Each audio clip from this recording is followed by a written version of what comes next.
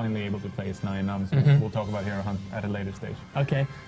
Is it Nien? I say Nien for some reason, but that's probably wrong. I was saying Nien too, but in my conversations with Lucasfilm, they informed me that it is in fact Nien Numb. Oh, there you go. There you go. From the horse's mouth. I like his emotes.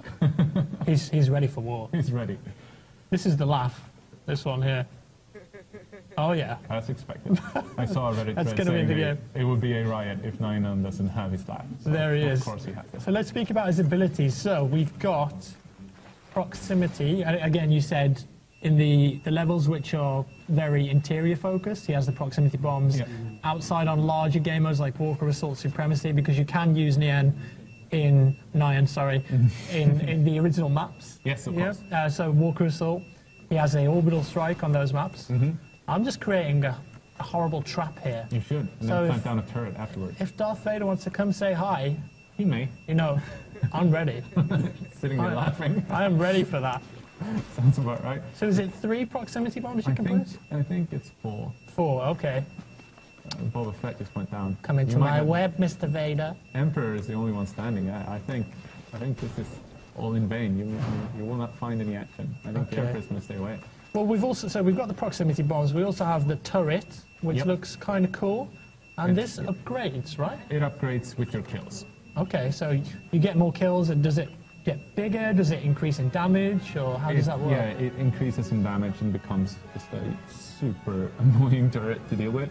It's getting the explosive shots added to its firing, and of course that it makes it quite powerful.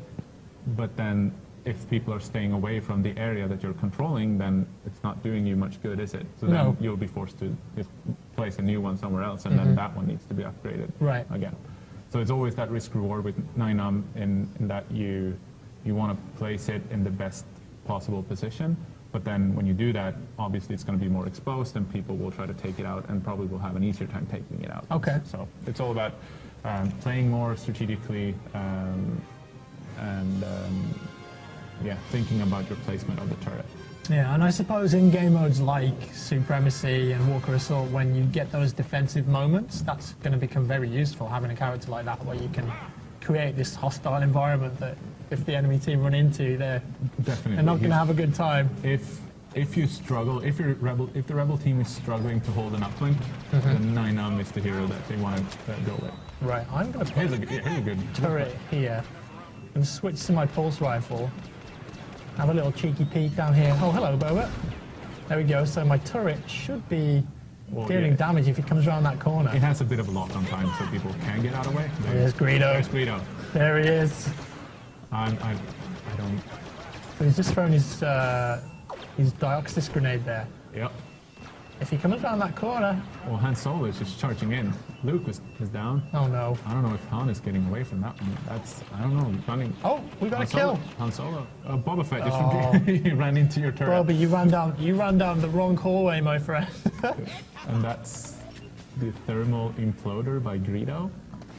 He has the thermal imploder. If he manages to get to that's scary. His highest confidence rank. So if I destroy that turret, or if I put a new turret down, will the upgrade status of it be reset? It will be reset. So you've really got to think about, protecting that part of the level, I suppose. Exactly.